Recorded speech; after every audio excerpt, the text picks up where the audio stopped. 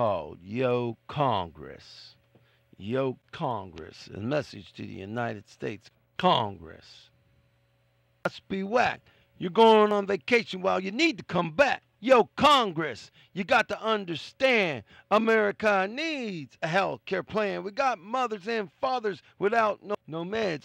And then we got 6 children lying in their beds. Yo, Congress, you got to understand it's time to get a health care plan. Yo, Congress, we ain't gonna listen. We know that there's been something missing. Yo, Congress, I got a question for you. Where did the 187 million go that went to you? Yo, Congress, you got to understand America needs a health care plan. We got older adults choosing between food and meds. Now that ain't what the Constitution said. Yo, Congress, you got to understand it's time America had a health care plan. Yo, Congress, here's the deal. We need it right now. Yeah, that's for real. Yo, Congress, you got to understand America needs a health care plan.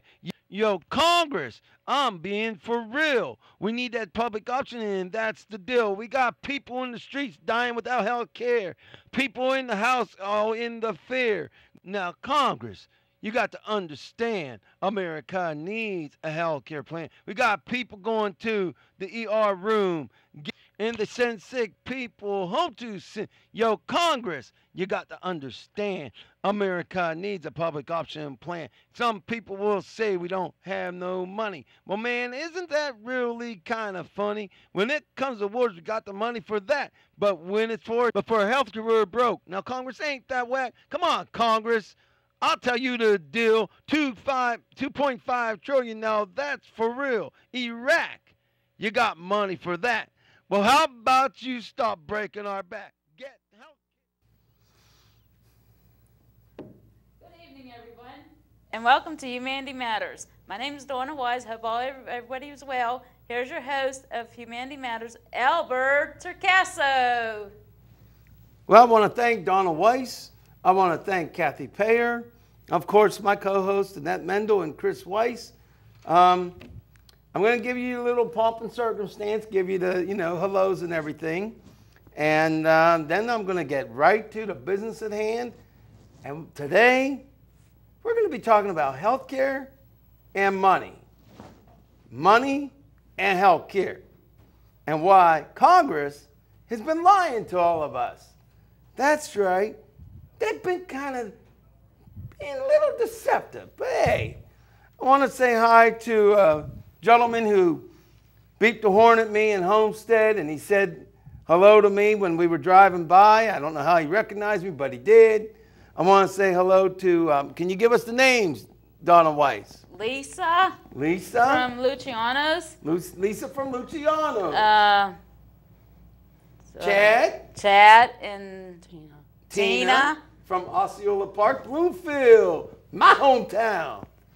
And then also from Ashley at the West Mifflin Bow Rex. Hello, Ashley and the crew. And the rest, and who else? Amy. Oh, I said it was Ashley because it's Ashley. I thought it was Amy, but it's Ashley. But you was right, and I was wrong, and then I was right. Hey, we made some bloopers here. What can I say? But I want to say hello to everybody that tunes in. And a little bit of a something. Part of my show will be commentary as usual and opinion. Part of my show will be based on fact. All of my show ought to get you to act. Because when you hear what Congress is pulling, I don't think the rest of us, we ain't going to be fooling. So you know what you're going to do? You're going to go to www.senate.gov, www.house.gov, www.carenumber2.com. You're going to get informed. And then I want you to bug the living bejesus out of the United States Senate. Bug the living bejesus out of the House of Representatives. And do what you must do, because by the end of the year 2009, we must, not want, we're not going to get that want. We must have a health care reform law. We got to get the bill passed. Then it gets signed by the president. I ain't playing no more. And when you hear why, you'll be like, you know what? You're right. So in the meantime, let's get down to the business at hand. Now I'm going to put on these glasses for a New York minute. They probably do worse than better, but we'll see. I'm going to try to read something here. I hate reading on camera, you know that, but I got to do what I got to do. All right, hold on. Oh, man, it makes it worse. It makes it worse. I'm taking them right back off. Oy. First of all, some will tell you that if we get a health care plan, it's going to be socialized medicine, that you're going to be forced to leave your doctors and whichever plans you're in now. You're going to have all that, right? Well, that's been the propaganda. That's been the deception. That's been the trick to try to get each and every one of you and us to say we don't want this health care reform. But here's a little bit of what we call reality. By the way, what I'm about to read to you now does not come from me. It comes from www.whitehouse.gov/health insurance consumer protections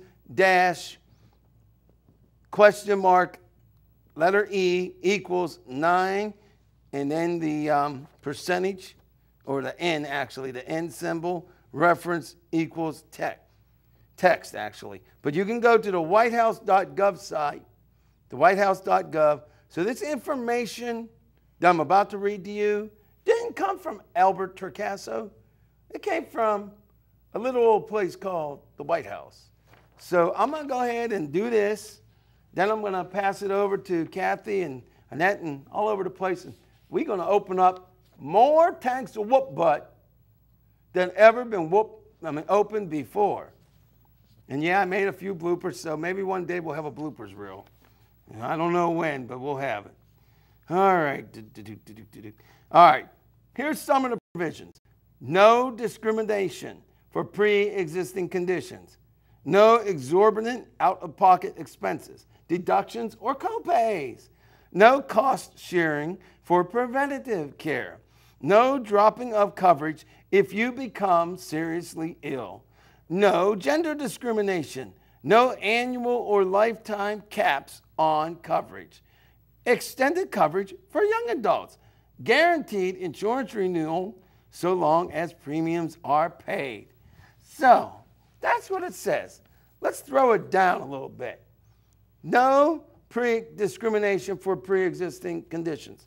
Let's say you have a propensity that somebody in your family, not you, but somebody in your family had cancer.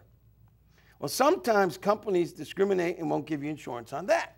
But let's say you previously had cancer. Well, in most cases, you're not going to get any insurance because that's a pre-existing condition. This law, that won't happen anymore. So that means you'll actually have a chance at health care. But no exorbitant out-of-pocket deductibles or copays. Now, a little bit later, Donna Weis will tell you about her mother on a tape rule and how even though she has coverage, she is forced to pay a bill that is worse than exorbitant because it literally could make them lose their house. So this bill that becomes law, when it does, because of you, that will save Donna Weis's family. No dropping of coverage if you become seriously ill. Now, in case you don't know what the rundown is on that, many times people may have fantastic coverage, but then they become seriously ill and the insurance companies find ways and loopholes to drop your coverage. So let's say you've been diligently paying your insurance bill for the last 35 years. You've been working 35 years. In the 36th year, excuse me for New York second, told you I need medical care, didn't I? Excuse me again. But at any rate, for 35 years, you've never missed a payment. Then you become sick in your 36th year. Well, many times, the insurance companies will find clauses